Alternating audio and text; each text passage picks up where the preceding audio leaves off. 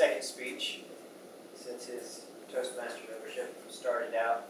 Top 5 career regrets. I liked how it's kind of a negative topic, but you spun it in such a way that these are things that we can examine on from ourselves, from successful CEOs. That seemed to be the theme of your meeting tonight, both in your speech and your table topics.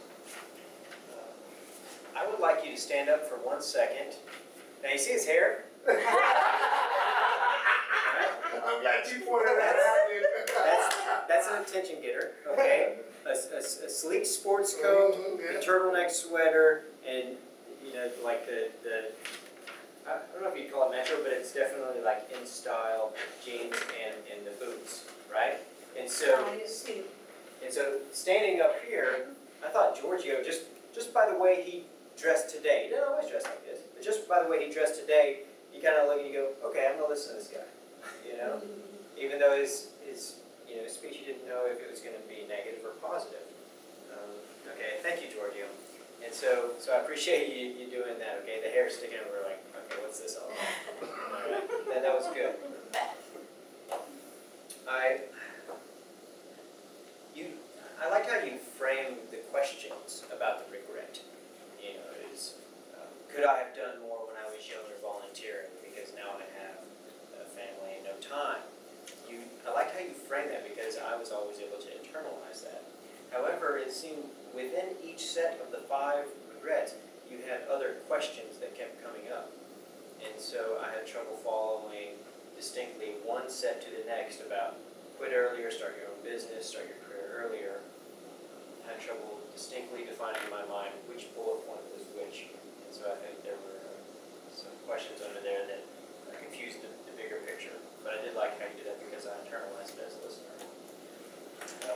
And I also think one of your greatest strengths is your passion that you bring to something. People can look in your eyes and they see that Giorgio cares what he's talking about. Okay, so always use that to your advantage.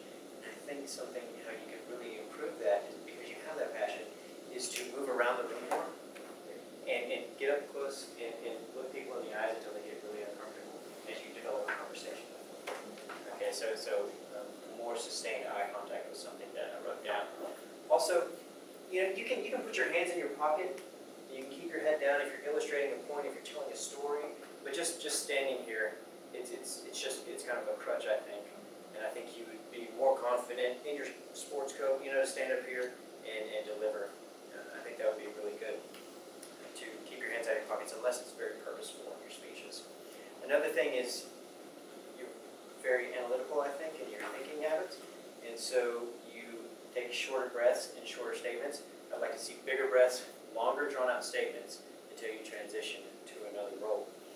Whenever the timer turned red, I think if you wrapped it up and got to your closing, because your closing was very good. I'm trying to get to mine right now.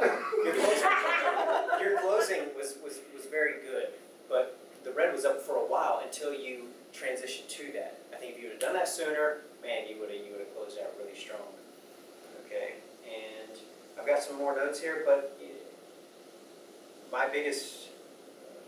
most important thing I want to say now is give more speeches. This is only speech number 2, but I would love to see you give more speeches, as I think we all would. Good job, Georgia.